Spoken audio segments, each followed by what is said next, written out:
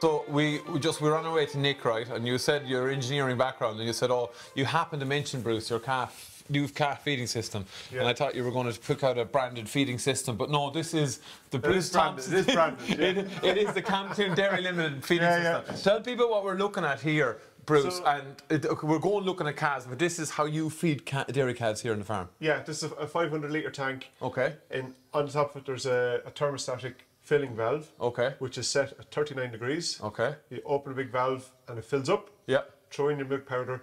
There's a mixer that I got out of Woody's. Okay. Plaster mixer fitted into it. Okay. That whisks it up in I'd say in under a minute. It has the thing mixed. So this mixes all your milk here? All the milk, yeah. And you fill it from up. And of course we put our microbes in at that point. Oh, very good, yeah. I didn't pay him to say that, no. Yeah. No, but so this is homemade? Homemade, yeah. Right. So what was the notion, like what, in the name of God, get someone to think, right, I'm going to design my own calf feeding system here? Well, we had a computerized system, which we took out. We decided to make everything big and simple. Okay. Yeah, bit like myself. Not that big. Small and simple. Yeah, small and simple. Yeah, thanks, Tommy, for the correction.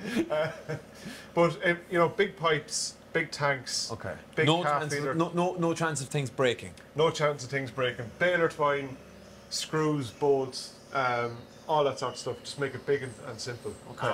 And then there's a 63mm pipe there that goes out the wall and sends the milk out to the calf feeder, which we trail around with an 80-point calf feeder. So you have the 80-point trailer and you're just in and calves around? Yeah, all done in a few minutes. So the engineering wasn't wasted after all? Yeah.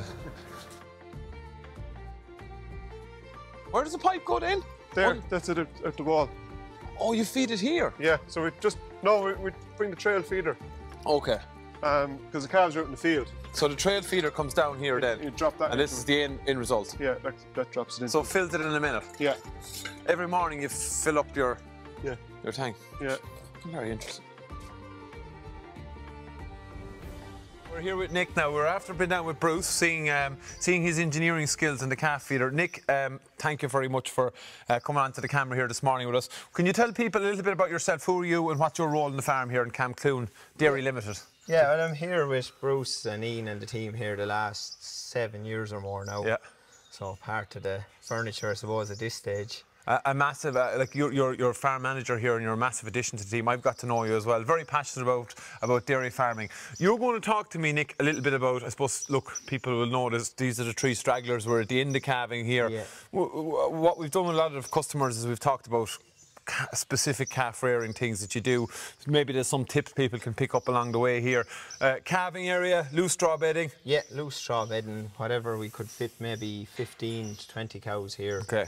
And then as cordon as the calf, we come in, snatch the calf, go out the door here with the twin wheel wheelbarrow, and we weigh the calves. We'll go in here and have a look at what you do. So we'll go through the actual, so cow calves, she's calf snatched and you're in here then? Yeah, we've weighing scales here. Okay, so this is typical, there's a lot of engineering going on in this farm. Right, so this is preset weight on this, right? Yeah. So you go up, well, Bruce has, look, he's ready to come in with the wheelbarrow. This is, anything can happen in this kind of, what's the story? Right, so the 18-year-old sheepdog is going to be our calf. So you talk us through what's happening. So the calf is in the wheelbarrow. Calf's in the wheelbarrow, bring it in and we put it up on the scales. Yeah. Then we know before we have the scales on and all, that it's 32.5 kilos to barrow. Okay. So take that off the calf. Every calf is weighed? Yeah, every calf. Okay. Yeah, so easy to do, and that's there, you have it done in 2 minutes. Okay. And then we've all our tags here and our iodine, the whole lot then. So the calf gets its sort of critical care here, iodine. Yeah. When does it get the bee stings and colostrum? Actually in here as well, so before we go for the calf, we have the... Unless your radio's tended. Lunch tea's ready, go on, sorry. We have a tank outside there with hot water. Okay. Bring it in here. We do the colostrum first before going for the calves. Okay. And once that's hot, then feed the calf here to... Is the cow, have you stored colostrum, sorry Nick, or do you actually have, the calf gets the cow's colostrum? No, we store colostrum here in the fridge here beside us. So you're the second fridge, we have an American fridge here, and that's where your bag colostrum is. Yeah, we keep it in the bottles then. And So 1 day and 2 days, so it keeps alternating. What we have. Do you mark it or anything like that? Yeah, mark it to what then bricks tested is. And all right, so it's all bricks tested. And what does the calf get? What 3 litres? 10% of its body weight. So we can tell straight off if it's over the 30 kilos, you can go more than it's 10% or whatever. Oh, so you're actually going by body weight specifically with the colostrum? Yeah, there's not an old standard 3 litres per every calf? No. You're actually going for the 10% body weight? Yeah. Okay. Yeah. What's your calves averaging, about 30 kilos? No, actually this year we probably went 35, I'd say, on average. I'd say. So they're getting 3.5 litres by stomach tube? Yeah. Or bottle? The stomach tube in through the bottle, say, with the long pipe on it. Okay. So calf is done here. Our calf is very quiet here. Yeah? Very quiet. So where does the calf? We'll go over and talk a little bit about calf rearing then, and maybe challenges you've seen. The calf house is over this direction. Calf house is out here. Yeah. Right. Will you leave the dog there? Yeah. He's jump out and say himself. That's a great system, isn't it?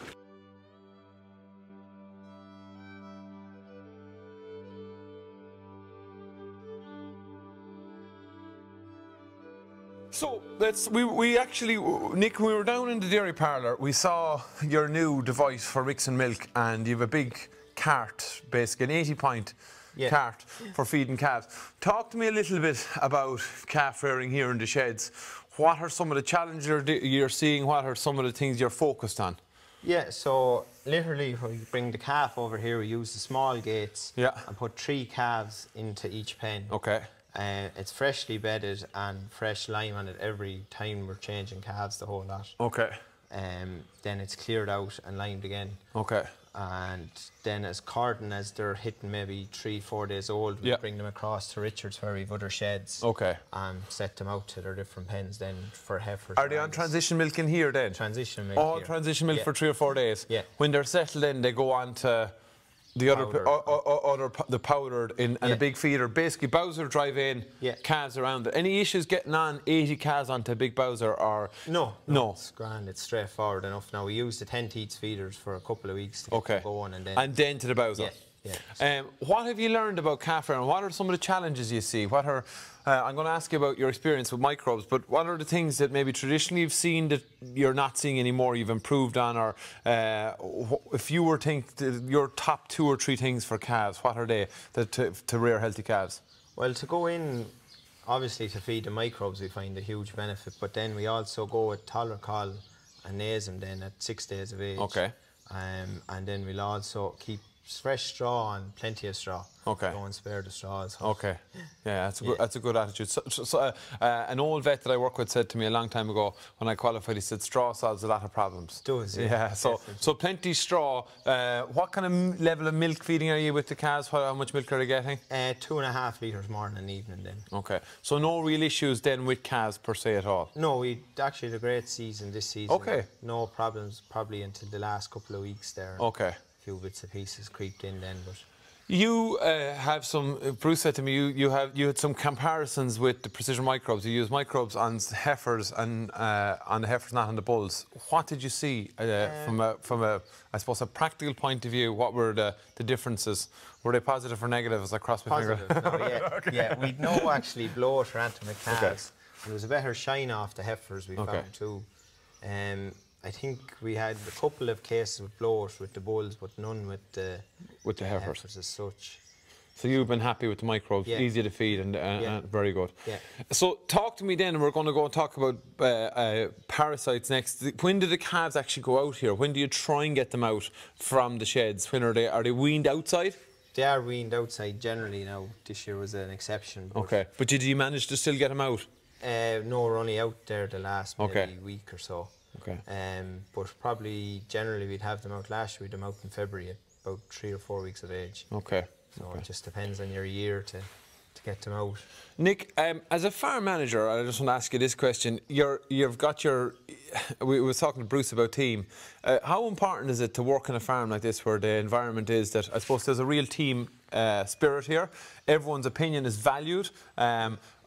That's huge, isn't it? It is. It's a big thing. Like, and when everyone can have the crack and the whole lot and still be serious, and they know the job has to be done, that's a huge thing. Like, yeah, it's a great working environment. You're doing a great job. You have a great attitude. So thank you very much for talking through calf rearing and giving me some positive feedback on microbes. That could have gone very badly if you did negative, but I would have cut it out anyway. Yeah, thanks very much, perfect. Nick. No hassle, Cheers. Well, I actually wouldn't mind driving it. What's this baby, Bruce? It's a Suzuki Jimny. It's got 14. These are kind of iconic. Yeah. This shit is iconic, huh? It's a pregnant roller skate. Right. What engine's on it? It's a 1.4 litre raw power.